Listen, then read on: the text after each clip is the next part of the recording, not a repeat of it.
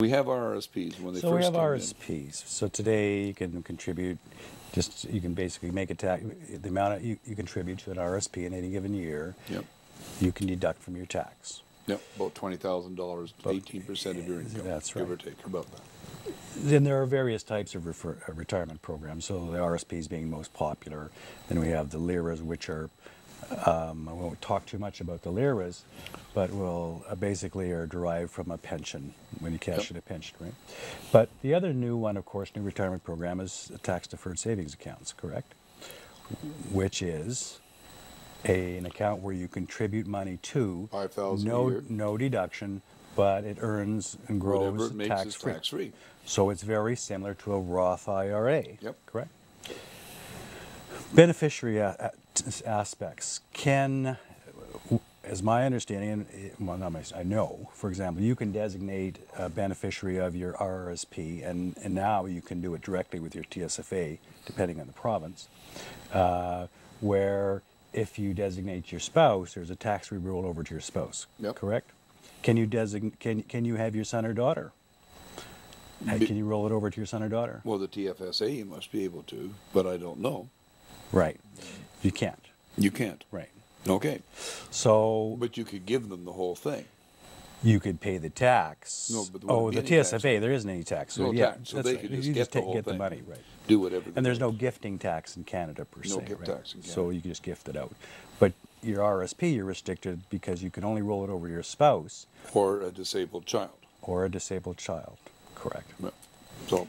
And then when the surviving spouse dies, say that they're the recipient of the RSP, that RSP, total amount of the RSP or RIF is taxable in the year of death, right? Right now.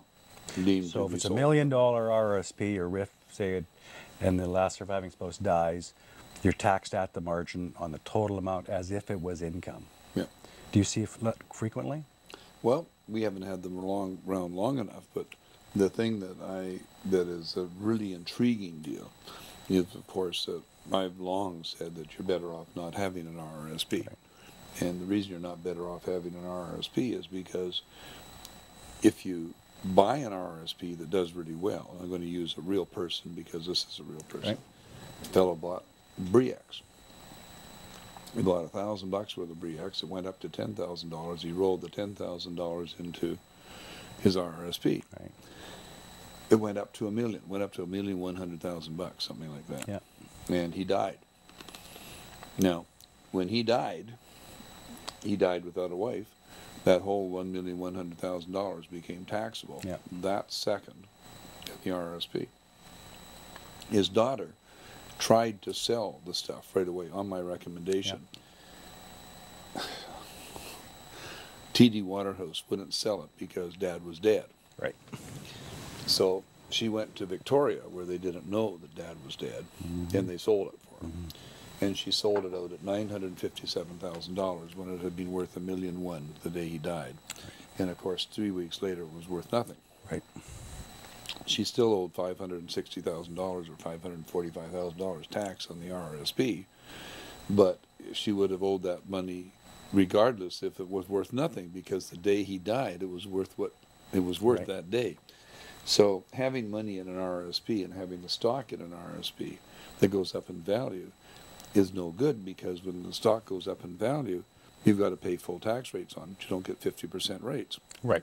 So you have to have a balance between how much you want to be taxable and make a decision what your tax rate's going to be, whether you want to deploy more money into a retirement program or have it grow outside on and be taxed on a capital gain basis. If we talk about somebody putting we haven't had this conversation.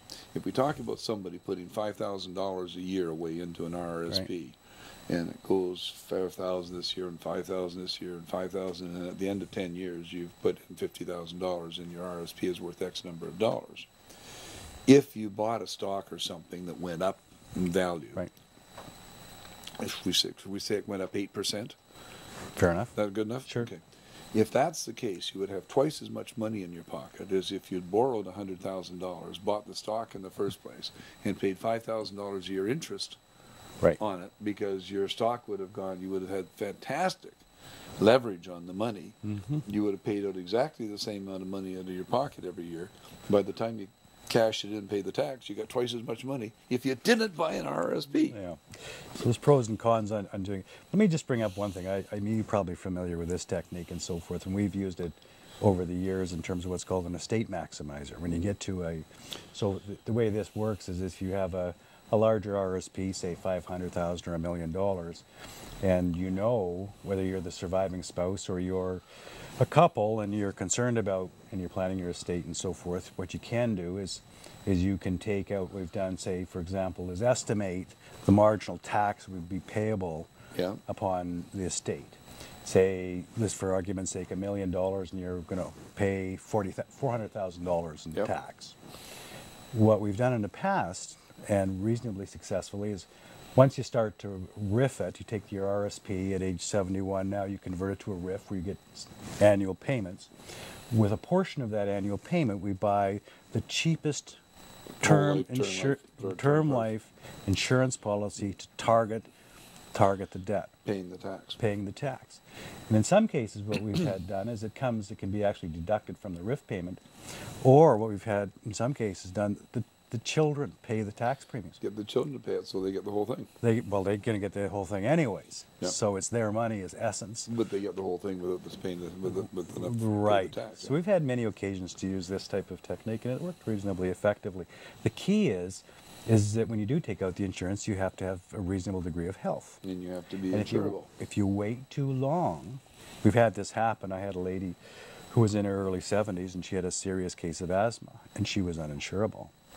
And she had a $600,000 tax bill, ultimately, to pay out of her retirement holdings. But the same thing's true if you've got a summer cabin on Gabriola Island or something or other, and you want to keep the $1 million cabin for the kids, and the kids want it, but mom and dad don't have an awful lot of money left, let the kids buy a policy to... That's right. I think it's a great strategy. Yeah. Great strategy. Absolutely. There's so much stuff that you can do. In that respect. So just to recap, the Canadian retirement accounts and beneficiaries, basically, you can designate your estate to be the beneficiary of your retirement assets. You should never designate your estate, because if you happen to go out in a blazing car accident and you cause the car accident, all your money goes to the estate, and you killed 5 people, then they get your money. Absolutely. Plus you got probate. Then you want to name beneficiaries. So you want to name beneficiaries, exactly. Right? Can you name more than one beneficiary to your retirement program? Sure, why not? Yes, you can. Right. Same with the TSFA. Right? You can name as many as you want.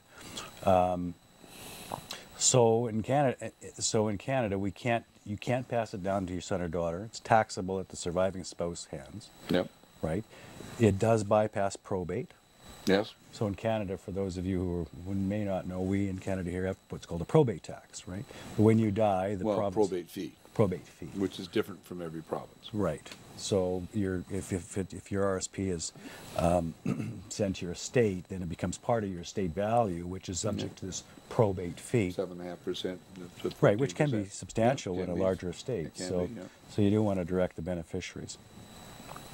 What haven't we covered on the Canadian side that perhaps... Well, I don't know. From a beneficiary point of view... The day you die in Canada, whatever you own is deemed to have been sold unless you leave it to a wife, a spouse. It doesn't have to, it can be a same-sex spouse, it can be a common law spouse, right. But it's deemed to be sold. So if you've got a waterfront cabin in Salt Spring Island worth $1 million, you paid $100,000 for it, you had a $900,000 capital gain, half of that's taxable, $450,000 is taxable, you're going to owe $165,000 to $200,000 worth of income tax on that cabin. Right. Okay, if you've got your RRSP and you're leaving it to the kids type of thing, it's $1 million, there's going to be $440,000 tax on that $1 million. So you have to sit down and figure out what the tax is. And here's something that I can make a comment about. I've been doing this for 46 years now. I have never yet, not once, and I keep on putting the challenge out, not once I've ever had a client walk in the door with their net worth, their balance sheet in front of me. Right. I've never once had them give me their worth and have a deduction on it for the tax on their RRSP. Right. You never do it. Well, that's what I wanted to bring it up tonight, was that there can be a large amount of tax. Oh, big. And most people don't think of it. Yeah. And